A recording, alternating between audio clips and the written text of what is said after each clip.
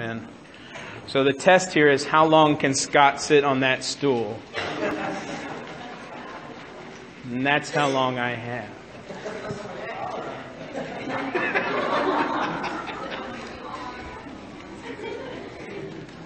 What did you expect when you came to this building this morning?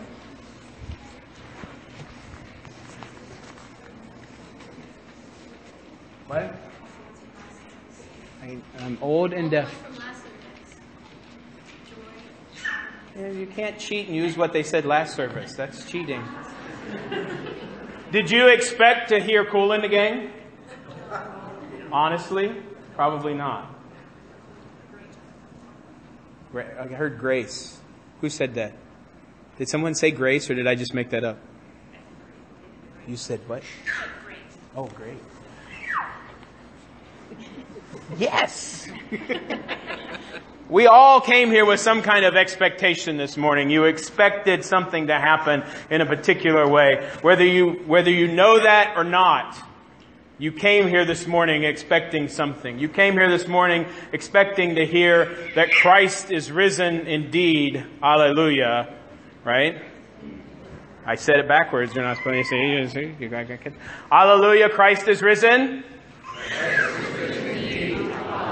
You expected to hear me say that several times. You expected to hear me say hallelujah. You expected the pastor to tell you that Christ rose from the tomb, that the tomb couldn't hold him, and that everything is said and done. But you know what? I'm not going to tell you that. It's okay.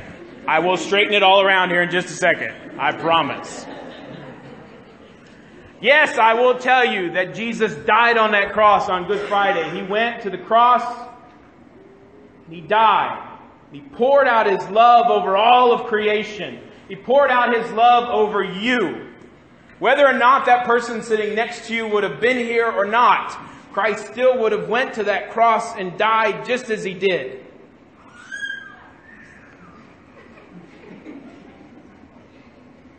And He descended into hell. Right? We'll proclaim that here in a few minutes during the baptism. Right? We'll proclaim that Christ died and He descended into the dead, or He descended into hell. He went to redeem those who had gone before. He went into the tomb. And this morning He woke up and He came out of the tomb. And if you read John's Gospel, parents, you'll thank me for this later. If you read John's Gospel, it said that when John, the disciple that Jesus loved, and Peter got to the tomb, they went inside and they found Jesus' cloth, His burial cloth, and it was folded up neatly on His bed. So even if you're going to rise from the dead, you still should have time to make your bed. And it rhymes, so therefore all of this is true. Right? He rose from the dead. The tomb couldn't hold Him. But that's not the end. Easter is not the end of the story. See, it's not about Jesus rising from the grave. As good as that is, that's not where God wants to be finished with it. It's not where God needs to be finished with it. Because this story is more than that. Right? What did you expect to happen this morning? That we would encounter a risen Christ.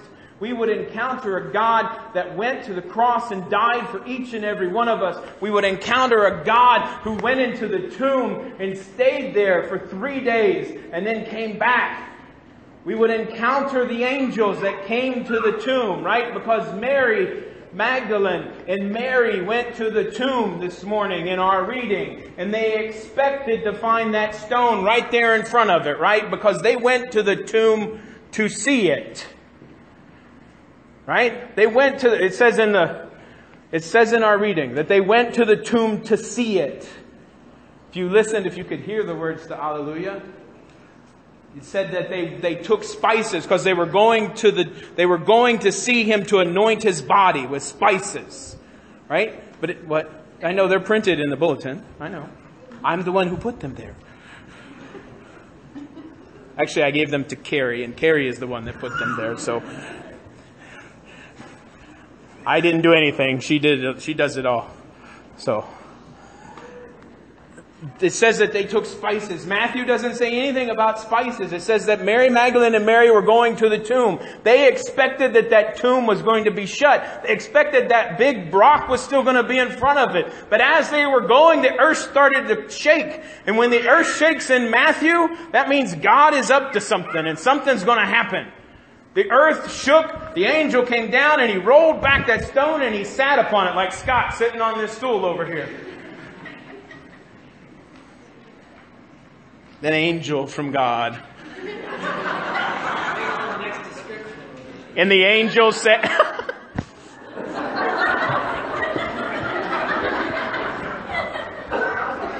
and the angel said,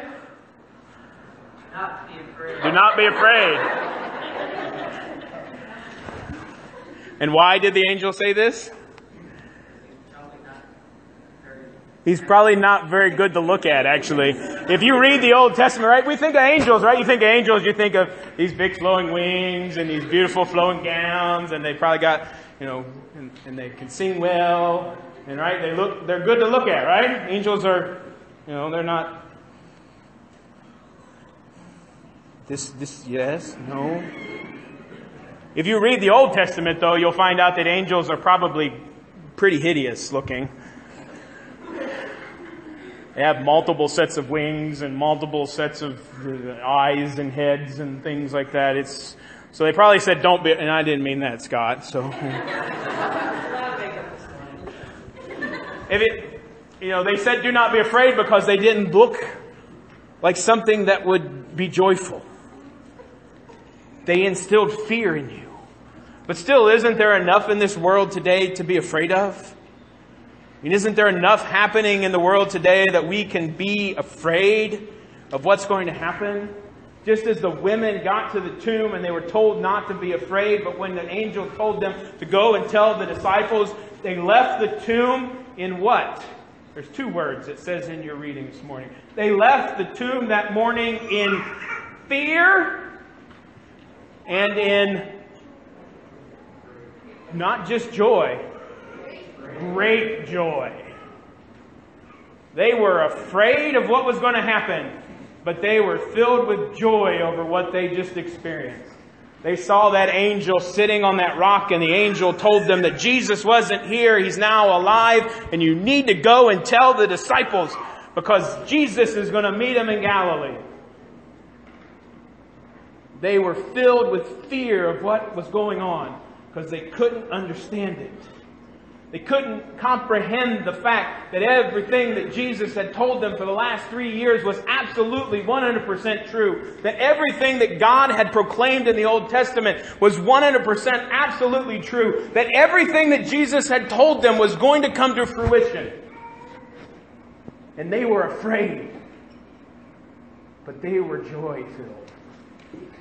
With great joy. And they ran to tell the disciples. And as they went, they ran into Jesus. And Jesus, I missed this first part at the last service. And Jesus said to them, greetings, y'all. Right? He said greetings to them. But then Jesus said to the women as they grabbed hold of his feet and they worshipped him, what did Jesus say to them? Do not be afraid. The second time they've heard this. Don't be afraid. But go and tell my brothers to come and meet me on the mountain. Right? Because a little bit later on here in the 28th chapter of the Gospel of Matthew, we hear Jesus meeting with his disciples in Galilee. And we'll hear this story at the end of Easter season. Where Jesus meets his disciples and they worship him and they doubt and they fear what's going on. And Jesus says to them, go into all of the world and baptize them in the name of the Father, Son, and the Holy Spirit. And teach them everything that I've taught you. Go into the world and show them my love. Go into the world and teach them what I've taught you. Go into the world and tell them how much I love you and I love them. That's why Easter is not the end. Easter's not the end. It's not complete yet. You might say to me, well, Pastor, when Jesus was on the cross on Good Friday, He said in a loud voice, right? The last thing He did is He looked up to heaven and He said, I said a loud voice. It is finished. Who did that? Somehow I don't picture Jesus sounding, it is finished. It is finished. Okay, if it's finished, what does that mean? What does that mean? He died. He did die. But what's finished though? Just Jesus? You know the answer. You're not allowed to answer. Right? What does that mean? Because on Good Friday, Jesus said, it's done. It's over. It's finished. And then He died. And Mary Magdalene and Mary expected that rock to still be there because He's supposed to be dead. But He's not. He's alive. And when Jesus said it's finished on the cross, basically what He was saying was, Daddy, death doesn't matter anymore. I took care of it for Him. Because you know what? Being a Christian doesn't mean that you're not going to die a physical death. Being a Christian does not mean that you're not going to have troubles in your life. Being a follower of Christ does not mean that everything's going to be perfect for you.